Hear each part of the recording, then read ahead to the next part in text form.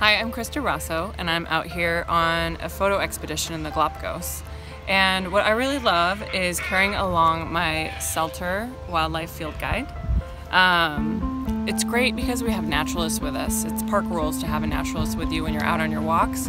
And the naturalists, they know everything so well, and they're throwing out these names that sometimes are unfamiliar.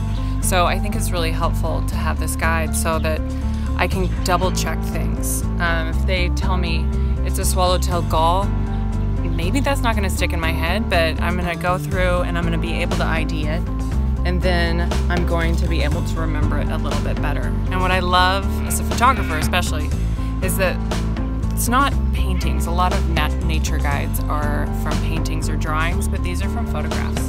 And so I can go home and look at the photos that I've taken and compare them to the photos in the guide so that I make sure that I'm getting the right species for my captions, because that's very, very important when I'm selling my photographs. And hopefully my eyes are going to one day be as sharp as theirs, and I'll know exactly what to look for. Especially what I find handy is the comparison of size to the size of a human hand or to the human body. So for me, that helps me gauge what species I'm looking at, especially if I'm not familiar with the animals themselves. So I recommend grabbing one of these and keeping them in your pack when you're traveling in Galápagos.